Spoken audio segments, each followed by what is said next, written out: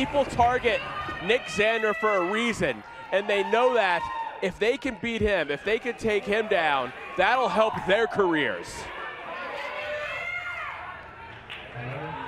Oh, son of a bitch. Your favorite band. I'm sure you're wondering why Jai Vidal is not High Octane alone. Actually, it's because I'm kind of busy, you know, traveling the world, getting paid to wrestle.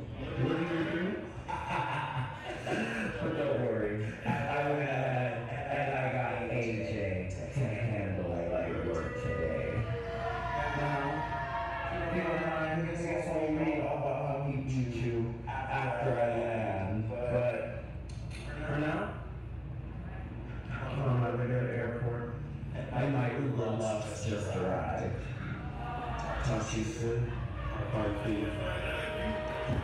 Well, Nic Zander gets some revenge against AJ Avon, but he's still waiting for the big boss. What the? Wait a minute.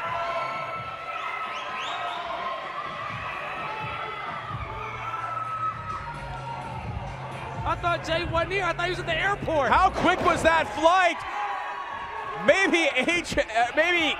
Maybe Jay shouldn't have come out here because Zander's seeing red.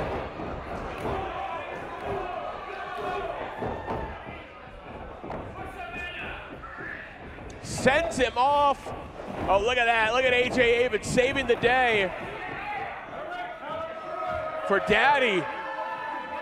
Nic Zander's opportunity for revenge on Jai Vidal was once again derailed by AJ Avon. You want to embarrass me? You want to embarrass AJ?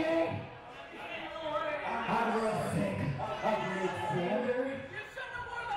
I'm real sick of the heartbeat. And I'm real sick of your little fairy tale crap. So let me tell you what. Listen to the claps of the heartbeat here at the FSW Arena.